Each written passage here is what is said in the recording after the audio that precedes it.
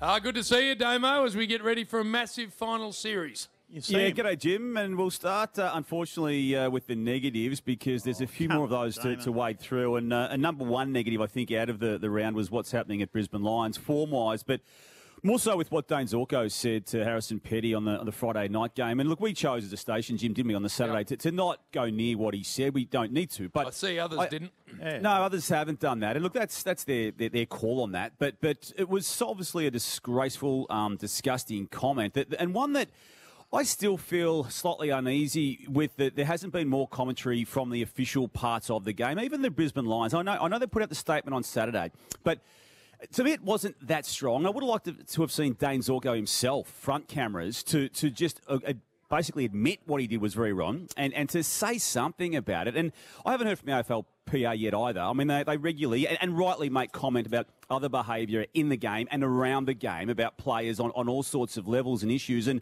I haven't heard anything as we speak on this Monday afternoon since the Friday night incident about one of their own. No, I'm with you. I think he can consider himself very fortunate to be playing round one of the finals, to be honest. It's a despicable thing to say. So why, Damo, why wouldn't the AFL pick that up? And Bill, they chose, Bill, and I can get why they did choose to do it this way. Once Harrison Petty was accepting of the apology and then made it pretty clear to people at Melbourne that he was happy for it to stay there and then, that the apology publicly from Dayne was sufficient enough for him to move on. Yeah, so that's the reason for it, Bill. No, I get that. But if an Indigenous player is racially vilified on the ground and then is that visibly upset at three-quarter time, it doesn't matter at the end of the game if he turns around and says to the club, I don't want this going any further. The AFL step in and say, we'll decide what happens here, and a sanction would have been handed out immediately. So I don't buy that. No, and look, it would have been a different policy. It would have been the respect and responsibility framework around which something could have been done. But, yeah, look, they would have had, and do still, and they're not going to take it, scope to act on it under their own operations. But they've chosen not to, and they're not going to do it now, given it is now the Monday after the Friday night incident. Okay, so does he remain captain of Brisbane? Like round one next year, after that, can he be the captain of an AFL club? No, and I get why they are sticking with him in that role for this particular week. They've now got an elimination series of matches, provided they get past their first one, which they better win that, Damo. It's going to be problematic, Bill. I mean, they've got Richmond, who is hitting the September part of the season in really, really ripping form, and they know that they've got a game that can be taken anywhere. And what Brisbane has, and most recently did dish up against Melbourne, it was a mile off. To be 11 goals down against Melbourne by half-time of that game on Friday, when they had their own finals chances at stake in the game, it was just a different level of football. All right, so how were the finals allocated? Because I must admit, I just said to Fat before, Geelong, Collingwood, Saturday afternoon, evening-ish. That is a very interesting allocation of a final to me. I would have thought that had to be either Thursday or Friday night. Having eagerly waited for these matchups, Jim, after the completion of a Sunday match in round 23, I've learnt to not sort of preempt and even sort of delve too deep after. I've got a theory, though, that the concussion suffered by Tom Papley for the Swans yesterday, the concussion protocols he now needs to serve, that would have precluded him from playing a Thursday night final. Ooh. So you push it back a day. You notice that Sydney's scheduled to play on the Friday night. I'm just putting two and two together here, Jim. It might be getting 5 or 6, but he wouldn't have been able to play if it was a Thursday night game. And that would have then changed the order of the other games after that Thursday night. Interesting, Damo. Geelong, Collingwood, should it be at GMHBA Stadium? Look, I'm actually in the minority. I'm with you on this even as a crowds, general rule, Bill. They're even laughing at you. They're even laughing here at the Deletoid.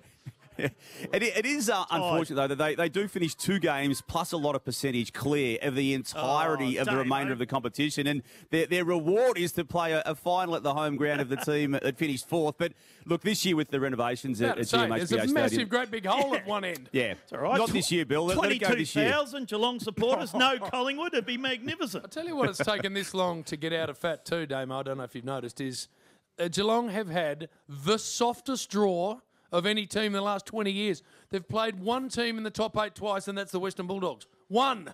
And they've won. One. They've beaten every top 8 side. One. And the Western Bulldogs only just got back into the top 8 on the second last match of the year. It actually could have been that they didn't play any of the top 8 twice in the whole season. So you've been smooched on the prune, and so sucked in. You're not getting your home. Where final. did North Melbourne end up, by the way? Keep going, Purple. What else are we doing, please? Let's have a quick look at Essendon under this negative part of what we do on the wrap-up of Monday. David Barham, I mean, you know my views on this, Jim. It was this time last week where this story just absolutely took off when they, as a board, had met for the second time inside 24 hours and couldn't make the call on Ben Rutten. I feel they embarrassed him. They didn't allow him to have any dignity in the lead-up to that final game Saturday night against Richmond, sacked him on Sunday. And then you have David Barham, who's got his own issues with his own board members not being totally behind him after the sacking, making this comment. We think we're after a more experienced coach. We think a more experienced coach might be able to get more out of this list, and we want to give our list the best chance. So that limits them immensely. And I raise that, Jim and Bill, because if you look at the finalists in 2022, each coach of those 8 teams was an untried coach at the time of taking over that role. So for David Barham to say we think we need an experienced coach, well, I don't know what that means by way of opening the field up and to canvassing all potential relevant and valid possibilities for what they now need. Ross Lyon or someone like that, obviously. That's what he's talking about. Yeah, but Ross Lyon made some pretty strong comments too. And we saw Alistair Clarkson, who was in that category of proven coach, didn't want to bar of the job the moment that he was made aware of Kevin Sheedy's comments publicly. And Kevin Sheedy, guys, is driving this James Hird back to Essendon project as hard as he possibly can. And it's got some numbers behind the scenes, but again, there's pushback from the board itself as to that being done without proper consideration. Blues, last 4. They've lost 6 of the last 7. The last 2 in heartbreaking but disappointing fashion. And also, first time they're out of the top 8 was yesterday at 5 o'clock or 6. Yeah. Thank you, Bill. Yeah. So it's been a very disappointing finish to the season.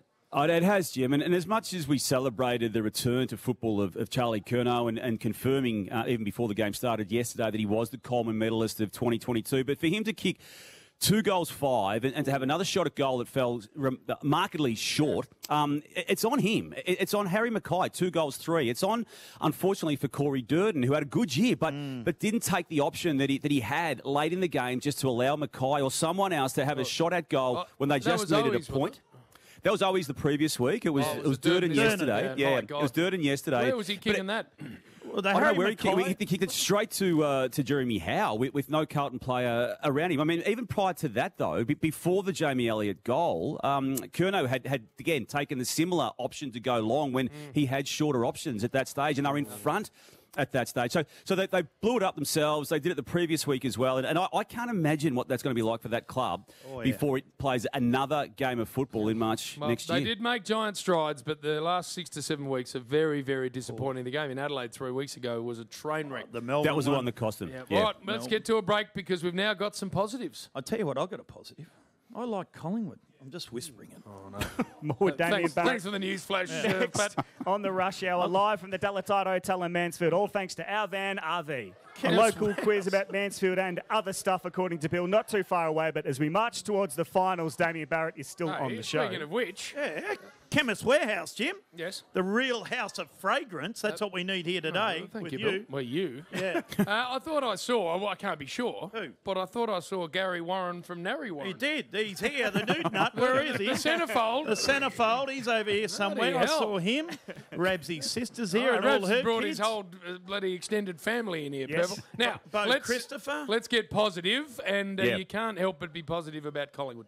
No, you can't, because they played the second last of 198 games of home and home footy yesterday, didn't they, Jim? You called it for Channel 7, obviously, and it was as good a game as you'd ever see, and it basically and effectively capped, I think, one of the great home and away seasons, didn't it, the way it unfolded.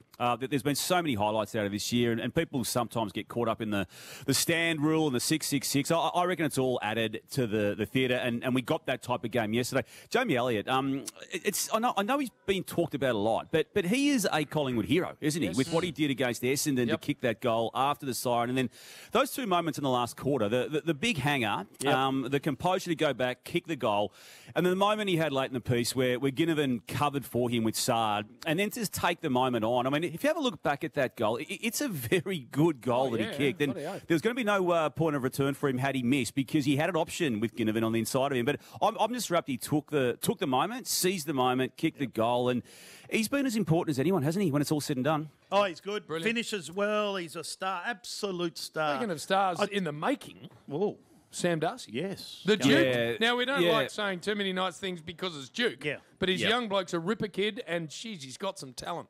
Third game of footy, and to now be presenting as a marking option up forward, and then more importantly, a goal-kicking option after the mark. He kicked 2 in that game the other day against Hawthorn yesterday, and it was pretty crucial because the first of the 2, they were 2 or 3 goals down at that stage, and it was potentially getting away from them. But to be doing that in his third game where he hadn't played footy for effectively as a kid, school kid, for the 2 years of the COVID, it'd be 6 or 7 games in those 2 years, to come into the system the way he has, to be given a game after 2 months of VFL form, and to now come into the team for the last 3 matches of the home and away season where they won the 2 to get in. I think he's going to be as dangerous as anyone on the ground for the Western Bulldogs' chances against Fremantle in that elimination final on Saturday night. Love him. And Tom Lynch, geez, he's in some form, isn't he? Yeah, so the string of goals he's got now, Bill, 4, 4, 8 and 5. And all clear to go in the qualifying final when it's, the elimination final. When it's, You sure? Yeah, it's all precautionary. No, Damo. Have you had a groin injury? Bill, it was all precautionary, all clear, all systems Bill go. had one for the We'll last 3 play. years of his career. I couldn't move. I couldn't move. No, let me tell you, they're no good. No, but he hasn't got one, Bill. He hasn't got one. So why is he icing his groin? Because he'd kicked 5 goals. They didn't need him anymore. All he could have done was properly get hurt. So they got him off the ground. He went through. Look, he did have some scans, to your point, but they're all clear and he's right to go. Right. And the exciting thing is the potential of Dusty Martin to come back into that team as well for that game. Sydney and Freo, sometimes you just got to tick the box final round. Yeah, you do.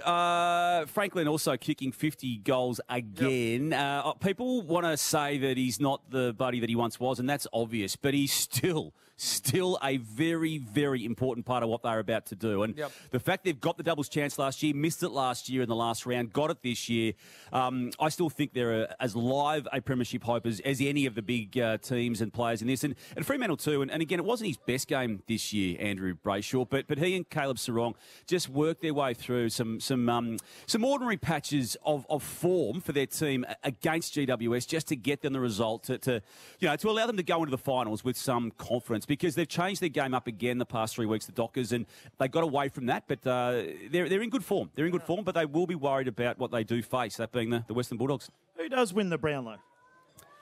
Clary Oliver for me. I would hope it's Oliver, yeah. Lockie Neal's dropped off the last 3, hasn't he? You'd think he would drop off in the last 3, because certainly the last 2, Billy, who wouldn't have polled. Just repeating here that Adam Kingsley, not to say repeating, Tom Brown is reporting and others Tom reporting Brown. that Adam Kingsley has agreed to a 3-year deal to coach the GWS Giants. Adam Kingsley to the Giants. Wow. So where does that Adam leave Kingsley the to the Giants. Albanian flyer, Adam the Hughes? Yeah. It leaves him needing to Essendon. do some good work with what he's got at Melbourne there. So yeah, that is. That's a bit of a surprise. I mean, we did get some talk yesterday that Kingsley was still in the race, but most of the talk had been that it was Uze. So Kingsley to be the coach of the GWS Giants there, according to Tom Brown. Well done. Positives. Connor Rozee.